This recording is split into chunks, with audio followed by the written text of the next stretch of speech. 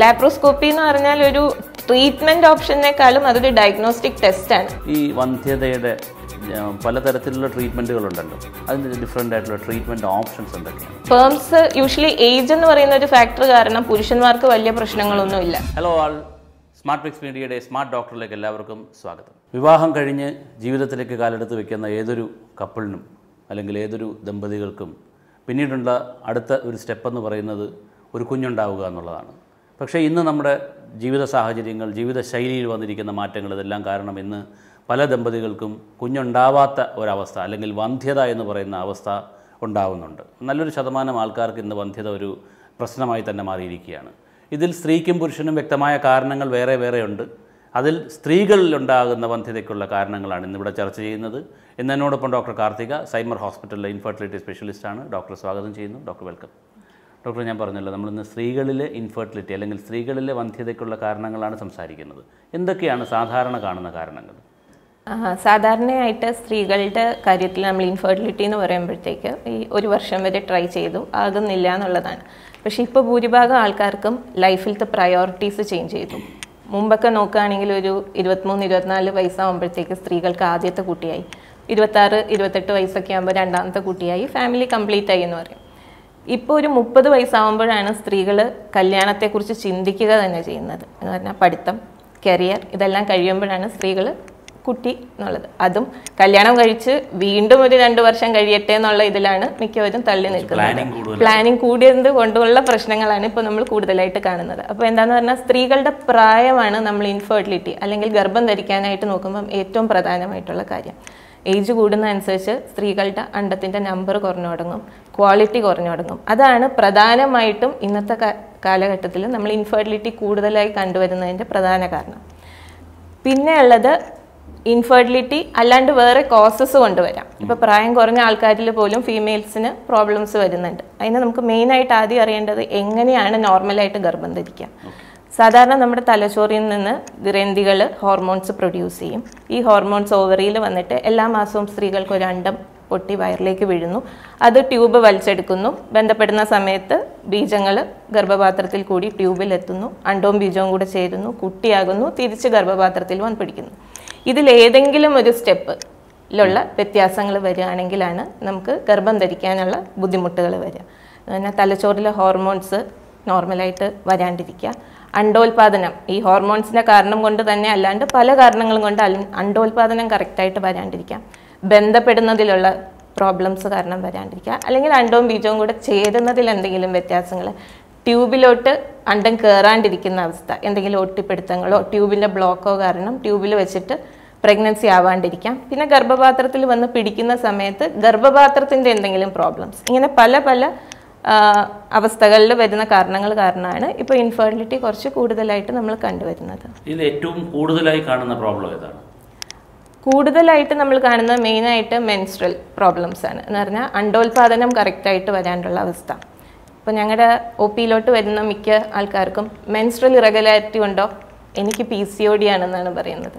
പക്ഷെ നമുക്ക് അണ്ടോൽപാദനം തെറ്റി വരുന്നത് PCOD എന്ന് പറഞ്ഞൊരു പ്രശ്നം കൊണ്ട് മാത്രമല്ല, പല കാരണങ്ങളും കൊണ്ടും അണ്ടോൽപാദനം തെറ്റായി വരാം. ഒന്ന് ഞാൻ പറഞ്ഞതുപോലെ ഗ്രന്ഥികളിൽ ഹോർമോൺ പ്രൊഡക്ഷൻ കറക്റ്റ് അല്ലാണ്ട് വരാം, അല്ലെങ്കിൽ വേറെ പല കാരണങ്ങൾ. ഇപ്പോൾ PCOD എന്ന് പറയുമ്പോൾ സ്ത്രീകൾക്ക് കുറേ അണ്ടങ്ങൾ ഉണ്ട്, അതൊന്നും മെച്ചുറായി വരുന്നില്ല എന്നുള്ള അവസ്ഥയാണ്. എന്നാൽ അതിൻ്റെ നേരെ വിപരീതമായ വേറൊരു അവസ്ഥയുണ്ട്, അണ്ടം തീരെ ഇല്ലാത്ത അവസ്ഥ.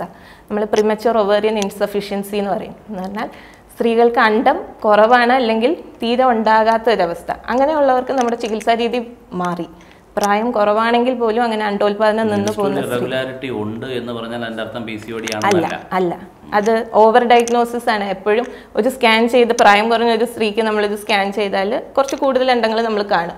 അവരെ എല്ലാവരെയും നമ്മൾ PCOD ആയിട്ട് പറയേണ്ട ആവശ്യമില്ല. പിന്നെ മെൻസസ് ഇറഗുലറായിട്ട് വന്നാൽ എനിക്ക് തോന്നുന്നു ഇപ്പോൾ കുറച്ചൊരു മീഡിയം ഗൂഗിൾ ചെയ്താൽ അപ്പം മെൻസ്ട്രൽ ഇറഗുലാരിറ്റിയിൽ കയറി വരുന്ന ആദ്യത്തെ കാരണം പോളിസിസ്റ്റിക് ഓവറിയാണ്. അപ്പം ഡോക്ടറിൻ്റെ അടുത്ത് എത്തുന്നതിന് മുമ്പേ മിക്ക പേഷ്യൻസും ഓൾറെഡി സ്വന്തമായിട്ട് ഡയഗ്നോസിസ് ചെയ്തിട്ടാണ് വരുന്നത്, എനിക്ക് PCOD ആണെന്ന്. പിന്നെ നമ്മൾ എക്സാമിൻ ചെയ്യുന്നതും ബാക്കി ടെസ്റ്റുകൾ ചെയ്യുമ്പോഴുമാണ് PCOD അല്ല, അതിൻ്റെ നേരെ വിപരീതമായ കാര്യമാണ് ഇവരിലുള്ളതെന്ന് മനസ്സിലാക്കാൻ. ഏജ് ആണ് ഇതിൽ ഏറ്റവും ഇമ്പോർട്ടൻ്റ് ആയിട്ടുള്ള ഫാക്ടർ. പ്രായം കൂടുന്നതനുസരിച്ച് സ്ത്രീകളുടെ അണ്ടത്തിൻ്റെ ക്വാളിറ്റി, നമ്പർ ഇതെല്ലാം കുറഞ്ഞു തുടങ്ങും. അതുകൊണ്ടാണ് പലപ്പോഴും ഗർഭധാരണം ബുദ്ധിമുട്ടായി. അങ്ങനെ പറയുകയാണെങ്കിൽ ഒരു സ്ത്രീയെ സംബന്ധിച്ചിടത്തോളം ഗർഭം ധരിക്കാൻ ഏറ്റവും അനുയോജ്യമായ പ്രായം ഏതാണ്? ഒരു 23-നും 28-നും ഇടയിലാണ് ഏറ്റവും ഗർഭം ധരിക്കാൻ ഏറ്റവും നല്ല സമയം, സാധ്യതയുള്ള സമയം. ആ ഒരു പീരീഡ് കഴിയുമ്പോഴാണ് നമുക്ക് പല പല പ്രശ്നങ്ങൾ. അതിപ്പം പ്രായം കൂടുന്നത് കൊണ്ട് മാത്രമല്ല, നമ്മൾ പ്രഗ്നൻസി എന്ന് പറഞ്ഞിട്ട് ഡിലേ ചെയ്യുമ്പോൾ കൂടുതൽ പ്രശ്നങ്ങൾ സ്ത്രീകൾക്ക് വന്നുകൊണ്ടിരിക്കുകയാണ്. ഇപ്പം ഗർഭിണി ആവാണ്ടിരിക്കുന്ന അവസ്ഥയിൽ എൻഡോമെട്രിയോസിസ്, കൂടുതൽ മെൻസസ് എല്ലാ മാസവും വരുന്നു. ഗർഭാവസ്ഥ എന്ന് പറഞ്ഞാൽ ആ 9 മാസങ്ങളിൽ സ്ത്രീകൾക്ക് മെൻസസ് വരുന്നില്ല. സാധാരണ ഈ എൻഡോമെട്രിയോസിസിൻ്റെ ഒക്കെ ഒരു കാരണം എന്ന് പറയുന്നത് തന്നെ റിപ്പീറ്റഡ് മെൻസസ് വരുമ്പോഴാണ്. അപ്പം ഇതിൽ പ്രഗ്നൻസി വരാണ്ടിരിക്കുമ്പോൾ ഓരോ പുതിയ പുതിയ അവസ്ഥകൾ വന്നു തുടങ്ങും. എൻഡോമെട്രിയോസിസ്, ഫൈബ്രോയിഡ്, അങ്ങനത്തെ പല പ്രോബ്ലംസും കയറി വരുന്നതും ഇൻഫെർട്ടിലിറ്റിക്ക് ഒരു കാരണമായിട്ട്. എൻഡോമെട്രിയോസിസ് എന്ന് പറയുന്നത് പലപ്പോഴും ഇൻഫെർട്ടിലിറ്റി ആയിട്ട് കൂട്ടിച്ചേർത്ത് ഈ PCODയുടെ കാര്യം പറയുന്നത് പോലെ തന്നെ കേൾക്കുന്ന ഒരു വാക്കാണ്. എന്താണെന്നൊന്ന് പറയാമോ? സാധാരണ ഗർഭപാത്രത്തിൻ്റെ ഉള്ളിലുള്ള കലകളെയാണ് ഈ എൻഡോമെട്രിയം എന്ന് പറയുന്നത്. അതാണ് മാസം മാസം മെൻസസ് ആയിട്ട് പുറത്തേക്ക് പോകുന്നുണ്ടത്. ചിലവർക്ക് ഈ കലകൾ ഗർഭപാത്രത്തിൻ്റെ ഉള്ളിൽ മാത്രമായിരിക്കില്ല, ഗർഭപാത്രത്തിൻ്റെ ഭിത്തിയിൽ, വയറിൻ്റെ ഉള്ളിൽ, അപൂർവമായിട്ട് ലങ്സിൽ, അങ്ങനെ പലയിടങ്ങളിലും കാണാം. അപ്പോൾ ഓരോ മാസവും മെൻസസ് സംഭവിക്കുമ്പോൾ ഈ കലകളിലും ഈ ഹോർമോൺ ചേഞ്ചസ് വരികയാണ്. മെൻസസ് വരുന്നതോടുകൂടി ഈ കലകളുള്ള ഭാഗത്തും ബ്ലീഡിങ് നടക്കുന്നു. യൂട്രസിൻ്റെ ഉള്ളിലുള്ള ബ്ലീഡിങ്ങിന് പുറത്തേക്ക് പോകാൻ വഴിയുണ്ട്. പക്ഷെ വയറിൻ്റെ ഉള്ളിലോ അണ്ടാശയത്തിലോ ഒക്കെയുള്ള ഈ കലകളിൽ ബ്ലീഡിങ് വരുമ്പം ആ ബ്ലഡ് അവിടെ കളക്ട് ചെയ്യുകയാണ് ചെയ്യുന്നത്. അതിന് വെളിയിലേക്ക് പോകാനുള്ളൊരു മാർഗമില്ല. അപ്പം ഈ ബ്ലഡ് വരുമ്പോൾ അതൊരു ഇറിറ്റേഷൻ പോലെയാണ് ബോഡിയിൽ എവിടെ വന്നാലും. അപ്പോൾ അതിൽ ഇറിറ്റേഷൻ വരുമ്പോൾ അവിടെ ഇൻഫ്ലമേറ്ററി സെൽസ് വരും. അങ്ങനെ പലയിടത്തും ഇൻഫ്ലമേഷൻ വന്നിട്ട് ഇതെല്ലാം കൂടി പല സ്ട്രക്ചേഴ്സും ഒട്ടിപ്പിടിക്കും. അതാണ് ഈ എൻഡോമെട്രിയോസിസ് എന്ന് പറയുന്നൊരവസ്ഥ. അത് എവിടെയാണ് വരുന്നത് അനുസരിച്ചിട്ടാണ് അതിൻ്റെ സിംറ്റംസും സിവിയറിറ്റിയും ഒക്കെ വരുന്നത്. ഈ ഒട്ടിപ്പിടുത്തം വരുന്നതിൽ ആണോ ഈ ട്യൂബൽ ബ്ലോക്ക് ഡോക്ടർ നേരത്തെ പറഞ്ഞത് അതിനകത്ത് വരുന്നൊരു സംഗതി? എൻഡോമെട്രിയോസിസ് ഉള്ളവർക്ക് ട്യൂബ് ബ്ലോക്ക് ആയിക്കൊള്ളണം എന്നില്ല. കാരണം ഇതിൽ ഒട്ടിപ്പിടുത്തങ്ങൾ വരുമ്പോൾ ഇപ്പം ഞങ്ങൾ യൂഷ്വലി പേഷ്യൻസിനോട് പറയാം, കൈയുണ്ട്, കൈ കെട്ടിവെച്ചാൽ കൈക്ക് കൈയുടെ ഫങ്ഷൻ പ്രോപ്പറായിട്ട് നടക്കില്ല. അതുപോലെ തന്നെയാണ് ട്യൂബിൻ്റെ കാര്യം. ട്യൂബ് വയറിലിങ്ങനെ ഫ്ലൈ ചെയ്ത് നടക്കുന്ന ഒരു സ്ട്രക്ചറാണ്. അപ്പോൾ എവിടെയെങ്കിലും അണ്ടോൽപാദനം നടന്നാൽ ട്യൂബ് അത് പോയി പിക്ക് ചെയ്യുക എന്നുള്ളത്. ട്യൂബ് എവിടെയെങ്കിലും ഒട്ടിയിരിക്കുകയാണെന്ന് പറഞ്ഞാൽ ഈ ട്യൂബിന് പോയി എടുക്കുന്ന ഫങ്ഷൻ നോർമലായിട്ട് നടന്നോളണം എന്നില്ല. അതുകൊണ്ട് ട്യൂബിന് ബ്ലോക്ക് ഉണ്ടാവില്ല, പക്ഷെ അണ്ടം എല്ലാ മാസവും ട്യൂബിലേക്ക് കയറുന്ന ആ പ്രക്രിയ കറക്റ്റായിട്ട് നടന്നോളണം ഇല്ല. ഡോക്ടർ ഇടയ്ക്ക് ഫൈബ്രോയിഡ് എന്ന് പറഞ്ഞൊരു പദം ഉപയോഗിച്ച് കേട്ടു. അപ്പോൾ അത് ഈ ഫൈബ്രോയിഡ് വളരെ കോമൺ ആയിട്ട് സ്ത്രീകളിൽ കാണുന്ന ഒരു പ്രശ്നമാണ്. അതും ഇൻഫെർട്ടിലിറ്റിക്ക് അല്ലെങ്കിൽ വന്ധ്യതയ്ക്ക് ഒരു കാരണമായി വരാമോ? എല്ലാ തരം ഫൈബ്രോയിഡ്സും നമുക്ക് വന്ധ്യത ഉണ്ടായിക്കൊള്ളണം എന്നില്ല. സാധാരണ ഞാനിപ്പോൾ പറഞ്ഞു, പ്രഗ്നൻസി ആയതിനു ശേഷം കുട്ടി വന്ന് വീഴുന്നത് ഗർഭപാത്രത്തിൻ്റെ ഉള്ളിലാണ്. ഗർഭപാത്രത്തിൻ്റെ ഉള്ളിലുള്ള മുഴകൾ, അല്ലെങ്കിൽ ഗർഭാശയത്തിലുള്ള വളരെ വലിയ സൈസിലുള്ള മുഴകൾ, അല്ലെങ്കിൽ ഗർഭപാത്രവും ട്യൂബും കൂടെ ചേരുന്ന വഴിയിൽ എന്തെങ്കിലും മുഴകൾ വരിക, അങ്ങനെ വരുമ്പോൾ അണ്ടവും ബീജവും കൂടി മാസം മാസം ചെയ്തൽ പ്രോപ്പറായിട്ട് നടന്നോളണം എന്നില്ല. ഇങ്ങനെയുള്ള ഫൈബ്രോയിഡ്സ് ആണ് നമുക്ക് യൂഷ്വലി ഇൻഫെർട്ടിലിറ്റി എന്ന് പറയുന്ന ഒരു പ്രോബ്ലം ഉണ്ടാക്കുന്നത്. പിന്നെ കൂടുതലും ഫൈബ്രോയിഡ്സ് നമുക്ക് അബോർഷന്റെ റിസ്ക് കൂട്ടുക, അങ്ങനത്തെ കാര്യങ്ങളാണ് കൂടുതലായിട്ട് ഫൈബ്രോയിഡ് പ്രശ്നമാകുന്നത്. ഈ നേരത്തെ ട്യൂബൽ ബ്ലോക്കിന്റെ കാര്യം പറഞ്ഞല്ലോ, ഈ ട്യൂബൽ ബ്ലോക്ക് എന്ന് പറയുന്നത് വളരെ കോമൺ ആയിട്ട് ഉണ്ടാകുന്ന ഒരു സംഗതിയാണോ അതോ? വളരെ കോമൺ ആണെന്ന് പറയാൻ പറ്റില്ല, എന്നാലും അത്യാവശ്യം കണ്ടുവരുന്ന ഒരു പ്രശ്നമാണ്. കാരണം ഇൻഫെക്ഷൻസ് വരിക, ഇപ്പോൾ സ്ത്രീകൾ അറിഞ്ഞുകൊള്ളണം എന്ന് തന്നെ ഇല്ല ഇൻഫെക്ഷൻ ഉണ്ടായിരുന്നു എന്നുള്ളത്. അപ്പോൾ ഈ ട്യൂബിൽ ഇൻഫെക്ഷൻ വന്നു കഴിഞ്ഞാൽ, ട്യൂബ് എന്ന് പറഞ്ഞാൽ ഒരു വളരെ നാര് പോലത്തെ ഒരു സ്ട്രക്ചറാണ്. അതിലത്തെ ഉള്ളിലത്തെ മുടി പോലത്തെ സ്ട്രക്ചേഴ്സ് അനങ്ങുമ്പോഴാണ് ഈ അണ്ടവും ബീജവും കൂടിയുള്ള ചേർച്ചയൊക്കെ നടക്കുന്നത്. അപ്പം അത് ചെറിയൊരു ഇൻഫെക്ഷൻ വന്നാൽ വരെ ട്യൂബ് അടഞ്ഞു പോവാം.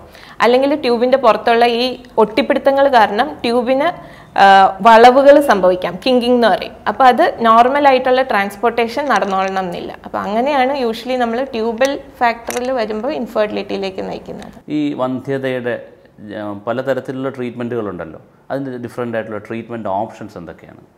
പ്രശ്നം എന്താണെന്ന് അറിഞ്ഞിട്ടാണ് നമ്മൾ ട്രീറ്റ്മെൻറ്റ് ചെയ്യുന്നത്. അപ്പം ഇതിൽ ഒരു കപ്പിൾ എപ്പോഴും നമ്മൾ ഇൻഫെർട്ടിലിറ്റി എന്ന് പറയുമ്പോൾ ഒരിക്കലും സ്ത്രീകളുടെ മാത്രം പ്രശ്നമല്ല, അതിൽ പുരുഷന്മാരുടെയും വരാം, സ്ത്രീയുടെയും പുരുഷൻ്റെയും ചേർന്ന് വരാം. ചിലപ്പോൾ നമുക്ക് കാര്യങ്ങൾ കണ്ടുപിടിക്കാൻ പോലും പറ്റില്ല എന്തുകൊണ്ടാണ് ഗർഭം നടക്കാത്തതെന്ന്, അൺഎക്സ്പ്ലെയിൻഡ് ഇൻഫെർട്ടിലിറ്റി എന്ന് പറയും. അപ്പോൾ ഇതിൽ എന്താണ് പ്രോബ്ലം എന്ന് മനസ്സിലാക്കിയിട്ടാണ് നമ്മൾ ട്രീറ്റ്മെൻറ്റ് ചെയ്യുക. അതിൽ സ്ത്രീകളുടെ ഇപ്പം പ്രോബ്ലംസ് പറയുകയാണെങ്കിൽ ഞങ്ങൾ പറഞ്ഞു തലച്ചോറിലുള്ള ഗ്രന്ഥികളുടെ പ്രവർത്തനം പ്രോപ്പറായിട്ട് നടക്കുന്നില്ല. അങ്ങനെ വരുമ്പോൾ ഹോർമോൺസ് കുറവാണെങ്കിൽ നമുക്ക് ഹോർമോൺസ് കൊടുത്ത് അണ്ടോൽപാദനം ഉണ്ടാക്കാൻ പറ്റും. പോളിസിസ്റ്റിക് ഓവറിക്കാർക്കും അതുപോലെ തന്നെയാണ് നമ്മൾ അണ്ടം ഉണ്ടാകാനുള്ള മരുന്നുകൾ കൊടുക്കുക. പിന്നെ ട്യൂബിൻ്റെ പ്രശ്നങ്ങൾ വരുമ്പോഴാണ് നമുക്കത് കണ്ടുപിടിക്കണമെങ്കിൽ ഇൻവേസീവായിട്ടുള്ള ടെസ്റ്റുകൾ ചെയ്യണം.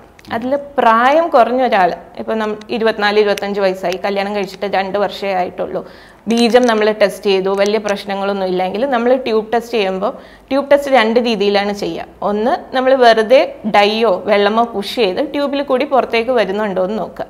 പുറത്തേക്ക് വരുന്നുണ്ടെങ്കിൽ ട്യൂബിന് വേറെ പ്രോബ്ലംസ് ഒന്നുമില്ല, ബ്ലോക്ക് ഇല്ല എന്ന് നമുക്ക് മനസ്സിലാവും. പക്ഷെ അതിൻ്റെ പ്രശ്നം എന്താണെന്ന് വെച്ചാൽ നമ്മൾ ഡയറക്റ്റായിട്ട് കാണുന്നില്ല. ഈ വെള്ളം വരുന്നുണ്ടോ ഇല്ലേ എന്നുള്ളത് മാത്രമേ നമുക്കറിയുള്ളൂ. ട്യൂബ് ഒട്ടിപ്പിടിച്ചിരിക്കുക അങ്ങനത്തെ കാര്യങ്ങളൊന്നും നമുക്കറിയാൻ പറ്റില്ല. പക്ഷെ അവർ അധികം ആയിട്ടില്ല, പ്രായം കുറവാണ്, അങ്ങനെയൊക്കെ വരുമ്പോൾ നമ്മൾ ആദ്യം ചെയ്ത് നോക്കുക ഈ ചെറിയ ട്യൂബ് ടെസ്റ്റ് പോലത്തെയാണ്. എന്നാൽ ഒരു കപ്പിള് ഒരു 32-33 വയസ്സായി, 4-5 വർഷമായി കല്യാണം കഴിച്ചിട്ട്, ബീജം വലിയ കുഴപ്പമില്ല, അവർ നോർമലായിട്ട് ട്രൈ ചെയ്ത് ആയിട്ടില്ല എന്ന് പറയുമ്പോൾ നമുക്ക് ഈ ചെറിയ ട്യൂബ് ടെസ്റ്റ് ചെയ്ത് വീണ്ടും വെയിറ്റ് ചെയ്യാനുള്ള സമയമില്ല. അതുകൊണ്ട് നമ്മൾ ഡയറക്റ്റ് ആയിട്ട് അവർക്ക് ലാപ്രോസ്കോപ്പി, കുറച്ചും കൂടി നമുക്ക് വിവരങ്ങൾ ശേഖരിക്കാൻ പറ്റുന്നത് ലാപ്രോസ്കോപ്പി കൂടെയാണ്. ലാപ്രോസ്കോപ്പി എന്ന് പറയുമ്പോൾ നമ്മൾ ഒരു കുഴൽ വയറിൻ്റെ ഉള്ളിലേക്ക് ഇട്ട് ഗർഭപാത്രം, ട്യൂബിൻ്റെ പുറത്തുള്ള കാര്യങ്ങൾ ഇതെല്ലാം നമ്മൾ ഡയറക്റ്റ് ആയിട്ട് നോക്കിക്കാണാൻ. അതിൻ്റെ കൂടെ എന്തെങ്കിലും പ്രശ്നങ്ങൾ ഉണ്ടെങ്കിൽ നമുക്ക് അതിൽ കൂടെ തന്നെ ഭൂരിഭാഗം സമയം കറക്റ്റ് ചെയ്യാനും പറ്റും. അപ്പോൾ അതാണ് ലാപ്രോസ്കോപ്പി. അപ്പം ഡയറക്റ്റ് ആയിട്ട് എല്ലാവർക്കും ലാപ്രോസ്കോപ്പി അല്ല, പേഷ്യന്റിന്റെ പ്രോബ്ലം. ലാപ്രോസ്കോപ്പി എന്ന് പറഞ്ഞാൽ ഒരു ട്രീറ്റ്മെന്റ് ഓപ്ഷനേക്കാളും അതൊരു ഡയഗ്നോസ്റ്റിക് ടെസ്റ്റ് ആണ്. നമ്മൾ പ്രോബ്ലം കണ്ടിട്ടായിരിക്കില്ല മിക്കവർക്കും നോക്കുക, നമ്മൾ പ്രോബ്ലം എന്തെങ്കിലും ഉണ്ടോ എന്ന് നോക്കുകയാണ് ലാപ്രോസ്കോപ്പി വഴി ചെയ്യുക. ചിലപ്പോൾ നമ്മളിപ്പോൾ സിസ്റ്റ് കാണുമ്പോൾ സിസ്റ്റ് എടുത്ത് കളഞ്ഞാലേ അവർ ഗർഭിണിയാവുള്ളൂ, അല്ലെങ്കിൽ മുഴ കാണുമ്പോൾ ആ മുഴ എടുത്ത് കളഞ്ഞാലേ ആവുള്ളൂ. അങ്ങനെ വരുമ്പോഴാണ് നമ്മൾ ട്രീറ്റ്മെന്റ് ഓപ്ഷനായിട്ട് ലാപ്രോസ്കോപ്പി ചെയ്യുക. അല്ലെങ്കിൽ ഭൂരിഭാഗം സമയം കോസ് കണ്ടുപിടിക്കാനായിട്ടുള്ളൊരു ടെസ്റ്റും കൂടിയാണ് ഈ ലാപ്രോസ്കോപ്പി എന്ന് പറയുന്നത്. ഈ ലാപ്രോസ്കോപ്പി റിപ്പീറ്റഡ് ആയിട്ട് ചെയ്യുന്നതുകൊണ്ട് എന്തെങ്കിലും കുഴപ്പമുണ്ടോ? ലാപ്രോസ്കോപ്പി റിപ്പീറ്റഡ് ആയിട്ട് ചെയ്യുന്നതായിട്ട് കേൾക്കുന്നുണ്ടല്ലോ. റിപ്പീറ്റഡ് ആയിട്ട് ലാപ്രോസ്കോപ്പി ചെയ്യാന്ന് പറയുമ്പോഴത്തേക്കും നമ്മൾ ഇപ്പം എൻഡോമെട്രിയോസിസിനാണ് ഭൂരിഭാഗം ആൾക്കാരും ലാപ്രോസ്കോപ്പി ചെയ്തു, സിസ്റ്റ് മാറ്റി, 3 വർഷം കഴിഞ്ഞു, വീണ്ടും സിസ്റ്റ് വന്നു, രണ്ടാമത് ലാപ്രോസ്കോപ്പി ചെയ്തു, വീണ്ടും സിസ്റ്റ് എടുത്ത് കളഞ്ഞു, ഇങ്ങനെ പറയുന്നത് കേൾക്കാം. പക്ഷെ ഓരോ പ്രാവശ്യവും നമ്മൾ അണ്ടാശയത്തിൽ ഒരു ഓപ്പറേഷൻ ചെയ്യുക അല്ലെങ്കിൽ എന്തെങ്കിലും മാനിപ്പുലേഷൻ ചെയ്യുക എന്ന് പറഞ്ഞാൽ അണ്ടാശയത്തിലെ രക്തയോട്ടത്തിനെ അത് ബാധിക്കാം. അപ്പം റിപ്പീറ്റഡ് ആയിട്ടുള്ള സർജറീസ്, ഒന്ന് എൻഡോമെട്രിയോസിസ് എന്ന് പറഞ്ഞാൽ നമുക്ക് ഒരിക്കലും ചികിത്സയുള്ളൊരു അസുഖമല്ല. അപ്പം നമ്മളിപ്പോൾ ഒരു സിസ്റ്റ് കണ്ടു, അത് എടുത്തു കളഞ്ഞാൽ അത് കഴിഞ്ഞിട്ടുള്ള ഒരു 6 months to 1 year ആണ് ഗർഭം ധരിക്കാൻ ഏറ്റവും ഇമ്പോർട്ടൻ്റ് ആയിട്ടുള്ള കാര്യം എന്ന് പറയും. ആ സമയം അപ്പോൾ നമ്മളെപ്പോഴും ലാപ്രോസ്കോപ്പിക്ക് ഒരു പേഷ്യൻറ്റിനെ, ഇപ്പം എൻഡോമെട്രിയോട്ടിക് സിസ്റ്റ് കണ്ടു, ആ സിസ്റ്റിന് വേണ്ടിയാണ് ഞാൻ ആ പേഷ്യൻറ്റിനെ ലാപ്രോസ്കോപ്പി ചെയ്യാൻ ഉദ്ദേശിക്കുന്നതെങ്കിൽ ആദ്യം ഞാൻ ബീജം നോക്കും. സെമൻ നല്ലതാണെങ്കിൽ ഈ സിസ്റ്റ് എടുത്ത് ഒട്ടിപ്പിടുത്തങ്ങൾ എടുത്തിട്ട് എനിക്ക് കാര്യമുള്ളൂ. പ്രായം നോക്കും. ഇപ്പോൾ ഒരു 38 വയസ്സായ ഒരാൾക്ക് ഞാൻ കയറി സിസ്റ്റ് എടുക്കാൻ നിന്നാൽ ഓവറിയുടെ കുറച്ച് ഭാഗവും കൂടി അതിൻ്റെ കൂടെ പോകും. അപ്പോൾ ഓൾറെഡി കോംപ്രമൈസ്ഡ് ഉള്ള ഒരാൾക്ക് ഞാൻ ആ സിസ്റ്റ് എടുക്കുന്നതുകൊണ്ട് അവർക്ക് അഡ്വാൻറ്റേജ് ഉണ്ടായിക്കൊള്ളണം എന്നില്ല. അപ്പോൾ പ്രായം കുറഞ്ഞ ആൾക്കാർ സെമൻ നല്ലതാണ്, അവർക്ക് വീണ്ടും ട്രൈ ചെയ്യാനുള്ളൊരു സമയമുണ്ട്, അവർ കൂടെയാണ് താമസിക്കുന്നത്. ഇങ്ങനെ പല കാര്യങ്ങളും നമ്മൾ ചോദിച്ച് മനസ്സിലാക്കിയതിന് ശേഷമാണ് ഒരു ട്രീറ്റ്മെൻറ്റ് ലാപ്രോസ്കോപ്പി ആയിട്ട് പറയുന്നത്. ഇപ്പം പലതവണ പറഞ്ഞു കേട്ടതാണ് ലാപ്രോസ്കോപ്പിയുടെ കാര്യം. അതുപോലെ തന്നെ ഫൈബ്രോയിഡിൻ്റെ കാര്യം നമ്മൾ പറഞ്ഞു, പിന്നെ നമ്മൾ എൻഡോമെട്രിയോസിൻ്റെ കാര്യം പറഞ്ഞു, ഏജിൻ്റെ കാര്യം ഡോക്ടർ പറഞ്ഞു. അപ്പം ഏജ് കൂടിയിട്ടാണ് ഇപ്പോൾ പലരും കല്യാണം കഴിക്കുന്നത്, അല്ലെങ്കിൽ കല്യാണം കഴിച്ചതിന് ശേഷം പിന്നെയും പ്ലാനിങ് കഴിഞ്ഞ് വളരെ ഏജ് കൂടിയതിന് ശേഷമാണ് ഒരു കുഞ്ഞിന് വേണ്ടി പ്ലാൻ ചെയ്യുന്നതെന്ന് പറഞ്ഞു. അങ്ങനെയുള്ളവർക്ക് പറയാനായിട്ട് എന്തെങ്കിലും ഒരു ഓപ്ഷൻ ഉണ്ടോ? അതായത് ഏജ് കൂടിയാലും നിങ്ങൾക്ക് പ്രശ്നം ഉണ്ടാവാത്ത വിധത്തിൽ നാച്ചുറൽ ഗർഭധാരണം സംഭവിച്ചില്ലെങ്കിൽ കൊടുക്കാനുള്ളൊരു ഓപ്ഷൻ ഉണ്ടോ? ഇപ്പോൾ ഏജ് കൂടിയവർക്ക് നമ്മൾ യൂഷ്വലി IVF പോലത്തെയുള്ള ട്രീറ്റ്മെൻറ്റ്സ് ആണ് കൂടുതലായിട്ട് പറയുക. പക്ഷേ എന്നാലും പ്രായം കുറഞ്ഞിരിക്കുമ്പോൾ ഇപ്പോൾ പുതിയൊരു ട്രെൻഡ് എന്ന് പറയുന്നത് സോഷ്യൽ എഗ് ഫ്രീസിങ് എന്ന് പറയും. കൂടുതൽ അണ്ടങ്ങൾ ഉണ്ടാകുന്ന സമയത്ത് അവ ശേഖരിച്ച് വയ്ക്കുക. അപ്പോൾ നമ്മുടെ കയ്യിൽ നിന്ന് ആ ടൈം കഴിഞ്ഞു പോയാലും എപ്പോഴും നമുക്കൊരു ബാക്കപ്പ് പോലെ നമ്മുടെ തന്നെ എഗ്ഗ് അവിടെ തന്നെ ഉണ്ട്. സാധാരണ നമ്മൾ ഈ പ്രായം കൂടിയ ആൾക്കാരിൽ എഗ്ഗ് കുറഞ്ഞു പോകുന്നതാണ് കാണുന്നത്. അപ്പം എഗ്ഗ് കുറഞ്ഞു പോയാൽ ഈവൻ സ്വന്തം അണ്ടം വെച്ചിട്ടുള്ള ട്രീറ്റ്മെൻറ്റ് അല്ലെങ്കിൽ ഗർഭധാരണം തന്നെ ചിലപ്പോൾ നടന്നില്ല എന്ന് വരാം. അപ്പോൾ കയ്യിലുള്ളപ്പോൾ നമ്മൾ 6 അത് പിന്നെ എഗ്ഗ് മാത്രമേ ഫ്രീസ് ചെയ്യുള്ളൂ അതോ സ്പെർമും ഫ്രീസ്? സ്പേംസ് യൂഷ്വലി ഏജ് എന്ന് പറയുന്ന ഒരു ഫാക്ടർ കാരണം പുരുഷന്മാർക്ക് വലിയ പ്രശ്നങ്ങളൊന്നുമില്ല, സ്ത്രീകൾക്കാണ് പ്രായം ഒരു പ്രശ്നം. പക്ഷെ എന്നാലും ക്യാൻസർ ട്രീറ്റ്മെന്റിന് പോകുന്നവർ അല്ലെങ്കിൽ വേറെ എന്തെങ്കിലും ടെസ്റ്റിസിൽ സർജറി ചെയ്യേണ്ടി വരുന്ന ആൾക്ക്, അങ്ങനെയുള്ളവർക്ക് നമുക്ക് വേണമെങ്കിൽ ബീജം പോലും മുൻകൂട്ടി എടുത്തു. അതെന്താണ് ആ പ്രോസസ്സ് എന്ന് പറയാം? സാധാരണ നമ്മൾ IVF ട്രീറ്റ്മെന്റ് ചെയ്യുന്നത് പോലെ തന്നെയാണ്. IVF ട്രീറ്റ്മെന്റിൽ നമ്മൾ സ്ത്രീകൾക്ക് അണ്ടം ഉണ്ടാകാനുള്ള മരുന്നും ഇഞ്ചക്ഷനും കൊടുക്കും. അണ്ടങ്ങൾ വലിപ്പമാക്കി ഒരു സൈസ് എത്തുമ്പോൾ നമ്മളത് സ്കാൻ വഴി ഒരു ചെറിയ നീഡിൽ വഴി അണ്ടങ്ങൾ പുറത്തെടുക്കും. സാധാരണഗതിയിൽ ബീജം ഉണ്ടെങ്കിൽ നമ്മൾ ബീജമായിട്ട് ഇഞ്ചെക്ട് ചെയ്യുകയാണ് ചെയ്യുക. ഇതിൽ നമ്മൾ ഫ്രീസിംഗ് എന്ന് പറയുമ്പോൾ എഗ്ഗ് എടുത്തു കഴിഞ്ഞാൽ അതിനെ നമ്മളൊരു -196 ഡിഗ്രി ലിക്വിഡ് നൈട്രജനിലേക്ക് ഫ്രീസ് ചെയ്ത് വെക്കുകയാണ് ചെയ്യുക. പിന്നെ നമുക്ക് വേണ്ടി വരുന്ന സമയത്തേക്ക് ഇപ്പം എല്ലാവർക്കും 38 വയസ്സായാൽ IVF വേണ്ടി വരുന്നോ ഗർഭധാരണം നടക്കില്ല എന്നല്ല. പിന്നീട് ഒരു ആവശ്യം വേണ്ടി വരികയാണെങ്കിൽ, നിങ്ങളുടെ എഗ്ഗ് തീർന്നു പോകുന്നൊരവസ്ഥ അങ്ങനെ ഒരു ഇതിലേക്ക് വരികയാണെങ്കിൽ എപ്പോഴും നമുക്ക് ഈ എഗ്ഗ് ഉപയോഗിച്ചിട്ട് ഈവൻ നമ്മൾ ആദ്യത്തെ 2 കുട്ടികൾ 5 വർഷത്തിന്റെ ഗ്യാപ്പിൽ പിറന്നു എന്നൊക്കെ പറയില്ലേ, അപ്പോൾ അത് IVF ചെയ്തിട്ട് എംബ്രിയോസ് എടുത്ത് വെക്കുന്നവർ വീണ്ടും ആ എംബ്രിയോസ് തന്നെ ഉപയോഗിച്ച് രണ്ടാമത് ഗർഭം ധരിക്കാം. അപ്പോൾ അതുപോലെ നമുക്ക് എത്ര നാൾ വരെ നമുക്കിത് സൂക്ഷിച്ചു വെക്കാൻ പറ്റും? എത്ര നാൾ വേണമെങ്കിലും എഗ്ഗ് സൂക്ഷിച്ചു വെക്കാം. എംബ്രിയോസ് ആണെങ്കിലും അങ്ങനെ തന്നെയാണ്. പക്ഷേ ഇപ്പോൾ കറൻ്റ്ലി ഒരു 5 വർഷത്തേക്കാണ് ഗവൺമെൻറ് പറയുന്നത്. എന്നാലും പേഷ്യൻറ്റിൻ്റെ ഇതനുസരിച്ചിട്ട് നമുക്ക് എത്ര നാൾ വേണമെങ്കിലും എഗ്ഗ് സൂക്ഷിച്ചു വെക്കാൻ പറ്റും. ഗവൺമെൻറ് 5 വർഷം എന്ന് പറഞ്ഞൊരു കാലയളവ് അങ്ങനെയല്ല, 5 വർഷത്തിനുള്ളിൽ ഇവർ എന്ന് പറഞ്ഞാൽ എല്ലാവരും എംബ്രിയോ അല്ലെങ്കിൽ എഗ്ഗ് ഫ്രീസ് ചെയ്ത് വെക്കും, പിന്നെ ഒരു കോണ്ടാക്റ്റും ഉണ്ടാവില്ല. അങ്ങനെ വരുമ്പം നമുക്ക് ഇത് അവരുടെ കുട്ടികളെ ഞങ്ങളെ ഏൽപ്പിച്ചിട്ട് പോയതുപോലെയല്ലേ, ഞങ്ങൾക്കത് കളയാനും പറ്റില്ല, എത്ര നാളത്തേക്ക് എടുത്ത് വെക്കും. കാരണം ഇതെല്ലാം മെയിൻറ്റെയിൻ ചെയ്യണമെങ്കിൽ ഒരുപാട് എക്സ്പെൻസീവ് ആയിട്ടുള്ള പ്രൊസീജിയറാണ്. അപ്പോൾ പേഷ്യൻറ്റ് ഞങ്ങൾക്ക് തിരിച്ച് കോണ്ടാക്ട് ചെയ്തിട്ടില്ല അങ്ങനെയൊക്കെ വരികയാണെങ്കിൽ 5 വർഷം കഴിഞ്ഞാൽ ഇത് നമുക്ക് നശിപ്പിച്ച് കളയാനുള്ള, പേഷ്യൻറ്റിനെ കോണ്ടാക്ട് ചെയ്തു അവരെ കിട്ടുന്നില്ല, അവർ അബ്രോഡ് പോയി, നമുക്ക് അവരെ വിളിച്ചു വരുത്താൻ പറ്റുന്നില്ല, അങ്ങനെ ഒരു അവസ്ഥയിലാണെങ്കിൽ നമുക്ക് ഡിസ്പോസ് ചെയ്യാനുള്ള ഒരു കാലയളവാണ് ഈ 5 ഇയേഴ്സ്.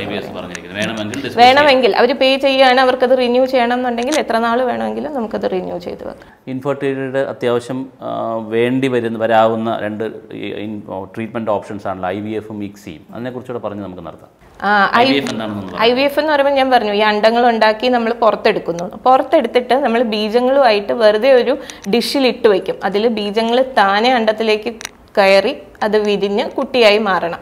അത് വരുമ്പോൾ നമുക്ക് IVF-ൽ ബീജങ്ങൾ വളരെ നല്ലതാണെങ്കിൽ മാത്രമേ നമുക്ക് IVF ട്രീറ്റ്മെൻറ്റ് ചെയ്യാൻ പറ്റുള്ളൂ. എന്നാൽ ബീജങ്ങളുടെ പ്രശ്നം കാരണം വളരെ കുറവളവ് അങ്ങനെയൊക്കെ വരുമ്പോൾ നമുക്ക് എന്താണെന്ന് വെച്ചാൽ ICSI എന്ന് പറഞ്ഞ ട്രീറ്റ്മെൻറ്റ് മാത്രമേ നടക്കുകയുള്ളൂ. ബീജങ്ങളെ എടുത്ത് നമ്മൾ അണ്ടത്തിലേക്ക് കുത്തി വെച്ചിട്ട് വിരിയിക്കുകയാണ് കുട്ടിയാക്കി, പിന്നെ അത് നമുക്ക് ട്രീറ്റ്മെൻറ്റായിട്ട് യൂസ് ചെയ്യാം. അതാണ് IVF-ഉം ICSIയുമായിട്ടുള്ള വ്യത്യാസം. ഓക്കെ ഡോക്ടർ, ഇന്നത്തെ സ്മാർട്ട് ഡോക്ടർ കാർത്തിക സൈമർ ഹോസ്പിറ്റലിലെ ഇൻഫെർട്ടിലിറ്റി സ്പെഷ്യലിസ്റ്റാണ്. സ്ത്രീകളിൽ ഉണ്ടാവാൻ സാധ്യതയുള്ള വന്ധ്യതയ്ക്കുള്ള കാരണങ്ങൾ എന്തൊക്കെയാണെന്ന് വിശദമായി പറഞ്ഞു. അതുപോലെ ഈ കാരണങ്ങളിൽ ഏറ്റവും പ്രധാനം ഡോക്ടർ പറഞ്ഞത് എനിക്ക് മനസ്സിലായത് ഈ നമ്മുടെ ഇപ്പോഴത്തെ പുതിയ ജീവിതശൈലിയിൽ വന്നു ചേർന്നിരിക്കുന്ന മാറ്റം, അല്ലെങ്കിൽ നമ്മുടെ ജീവിതത്തിൽ നമ്മൾ വരുത്തിയിരിക്കുന്ന അടുക്കും ചിട്ടയുമാണ് കൂടുതൽ പ്രശ്നമാകുന്നതെന്നാണ് എനിക്ക് മനസ്സിലായത്. ഇത്തിരി പ്ലാനിങ് കൂടിപ്പോകുന്നത് കൊണ്ടാണ് പലപ്പോഴും വന്ധ്യത ഉണ്ടാകുന്നത് എന്നുള്ളതാണ് എനിക്ക് മനസ്സിലായത്. സ്ത്രീകൾ ഒരു 30 വയസ്സ് വരെ കല്യാണം കഴിക്കാൻ വെയിറ്റ് ചെയ്യുന്നു. അതായത് അവരുടെ പഠിത്തം, അത് കഴിഞ്ഞ് അവരുടെ കരിയർ ബിൽഡപ്പ് ചെയ്യണം, കരിയറിൻ്റെ ഒരു ലെവലിലെത്തണം, അത് കഴിഞ്ഞതിന് ശേഷം വിവാഹം കഴിഞ്ഞ് പിന്നെ ഒരു 2-3 വർഷം പ്ലാനിങ് കഴിഞ്ഞതിന് ശേഷം മാത്രം അവർ ഗർഭം ധരിക്കാൻ പ്ലാൻ ചെയ്യുന്നു.